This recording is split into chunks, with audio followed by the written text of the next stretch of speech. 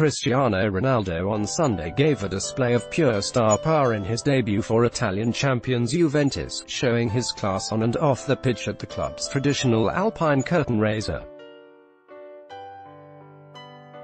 Nearly 5,000 fans crammed into the compact Gaetano Saria Stadium in Villa Parasa at the foot of the Italian Alps, as supporters descended on the small town in order to catch a glimpse of the superstar attacker in his first appearance since signing for €100 million $117 million a month ago.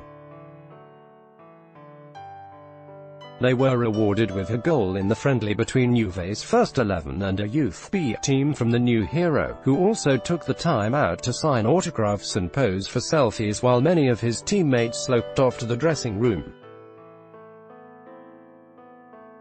Chants of "Ronaldo, bring us the Champions League" filled the air as supporters worked their way through a locked-down mountain town in which 600 police officers were called to a place with a population of just over 4,000 and roadblocks stopped anyone entering without a match ticket or proof of residence.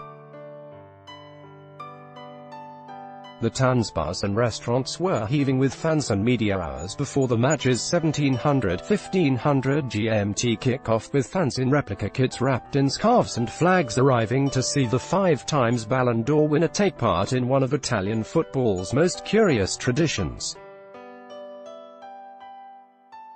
Fiefdom. Villa Parasa is the fiefdom of the powerful Agnelli family, the founders of Fiat and the club behind Juve, who bought the family estate there, nicknamed the Castle, in the mid-19th century and established the annual pre-season friendly in the town. Such was the dominance of the Agnellis over the town that deceased former club chairman Gianni Agnelli was mayor between 1945 and 1980. Cesare Bertoncello, from Turin, who was pointed out to AFP by security as being the first person to arrive in the queue to get into the ground at 09:00 GMT, recalled the dominating presence of the Agnellis in years past. "I've been coming here since I was 12 years old back in the 1960s, when Gianni Agnelli would arrive here in a helicopter," he said. Massimo Savelli from near Siena, some 450 kilometers to the southeast, got up at 06:00 to be in Villa Parasa for the first time in decades of supporting his team.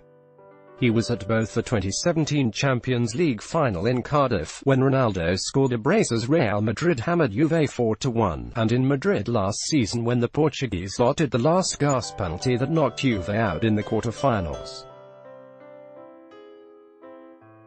It was Ronaldo's prowess in Europe that caused Juventus to splash a club record fee, as they looked to put 2 lost finals in the last 4 years behind them and try for European glory for the first time since 1996.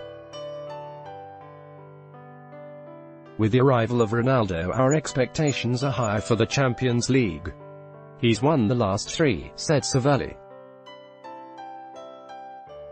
Leading man, Ronaldo proved good value for the hype, scoring in the 10th minute with a neat finish after breaking a loose offside trap and closing in on goal completely unmarked.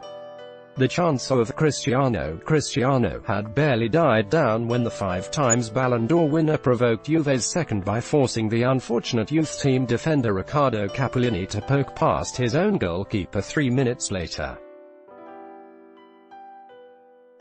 The 33-year-old proved too much for Juve's youth players, laying on winger Douglas Costa for a shot that crashed off the post and creating the first of Paulo Dybala's brace thanks to a shot that was well saved by young stopper Leonardo Loria. Come the half-time whistle, Ronaldo shot off the pitch, followed by one ambitious fan who had to be held off by security after dashing towards and trying to hug his new hero, and towards delirious fans waiting near the dressing rooms, for whom he patiently signed autographs and posed for selfies. However, he didn't come out for the second half of the match, which was eventually won 5-0 by the first 11 and came to an end with around 20 minutes left when supporters piled onto the pitch and got a piece of the heroes. Fans tried to get whatever autographs and photos they could, even stripping returning centre-back Leonardo Bonucci down to his underwear, before Ronaldo emerged from the changing room surrounded by security guards and fans surged towards the barrier separating them from the players. Ronaldo once again stopped and signed more autographs than any of his teammates, while security desperately tried to stop young fans from being crushed in the surge before the leading man left for the team bus, accompanied by wild applause.